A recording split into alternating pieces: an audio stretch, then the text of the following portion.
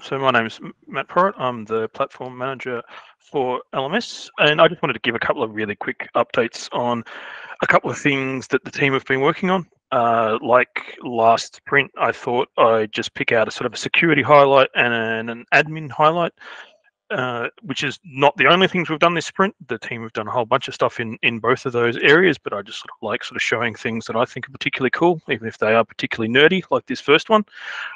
So in integration at the moment, it's almost over the line. We've got the tracker to make our web service tokens only display once to the user. So basically, the web service tokens are what you use to authenticate when you're using Moodle via a web service, and so they're more or less a password. Is another way of looking at them. So with this change, as you can see in the screenshot, when you generate one, you get to see it once, and then that's it. If you sort of refresh the page or navigate away, it goes away. This makes things a bit more industry practice. It does things like mitigating accidental exposure, so you can't just accidentally expose it to the person sitting next to you, which is never a good idea doing something like that. And yeah, it's treating APIs like passwords.